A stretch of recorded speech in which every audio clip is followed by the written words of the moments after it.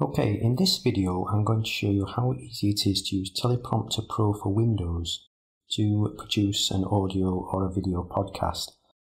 Teleprompter Pro for Windows is not like a lot of other teleprompters because as well as normal teleprompter functionality, it also includes things like speech recognition and also the ability to record audio and video.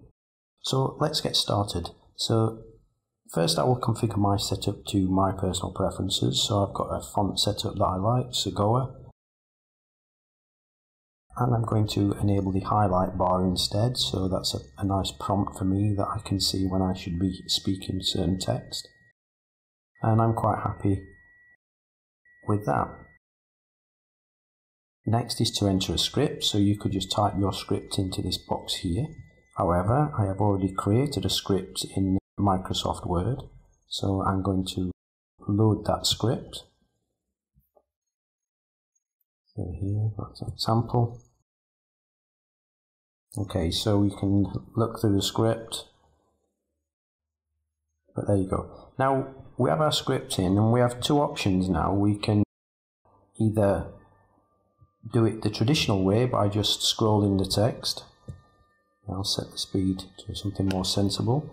So we could just, scroll that text and read it in a normal fashion to get a nice, good pace.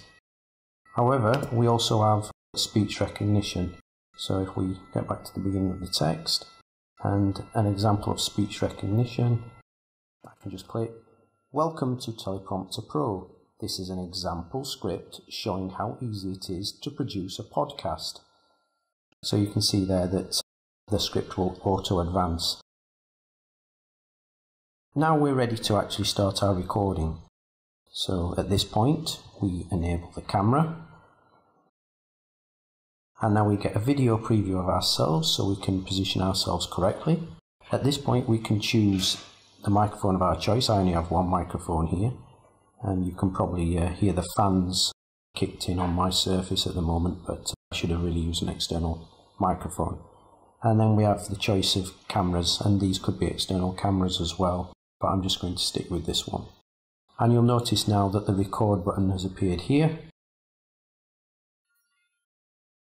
so we can start recording our podcast, scrolling our text, "Welcome to Teleprompter Pro," etc.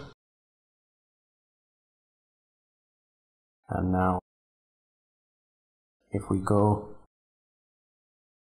to our videos folder, we'll find a folder called Teleprompter Recordings, and here you can see the recording